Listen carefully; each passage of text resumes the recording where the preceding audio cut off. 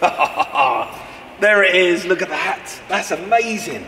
Oh, it's beautifully clean as well. See, the smart money for car investment right now is back in the 1990s with cars like this. 1990 Audi Quattro 2.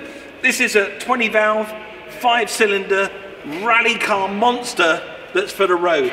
Beautiful car, finished in Largo blue, sitting on 18-inch rims, but only done 48,000 miles with its factory roof in absolutely stunning condition.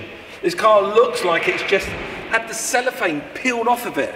This is a really solid investment, a car that you can drive excitedly every day, knowing full well that it's just going to increase in value all the time you own it.